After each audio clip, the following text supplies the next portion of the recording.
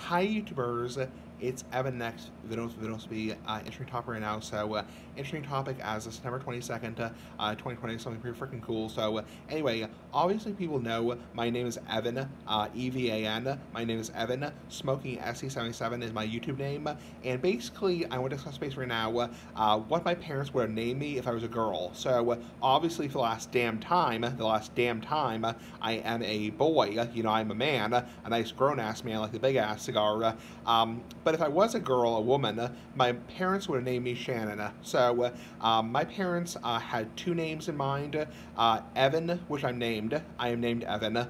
Also Shannon for a girl, and then also I was another name my mother liked when I was before I was born, when my mother was pregnant with me, was Teddy. So it was either going to be Teddy or Evan when I was before I was born, and if I was a girl I would be named Shannon. So kind of freaking cool. So please tell me in the comments below if you were, when your parents were considering naming you, what would they have named you if you were a girl or a boy, vice versa? So, if you were a guy right now, a nice grown-ass man, what would they have named you if you were a girl? If you were a woman, nice big-ass woman like the big-ass cigar, who's being silly-ass like the big-ass cigar, what would they have named you if you were a guy? So, it can go either way. So, anyway, big-ass cigar for life, pretty freaking cool. Bye.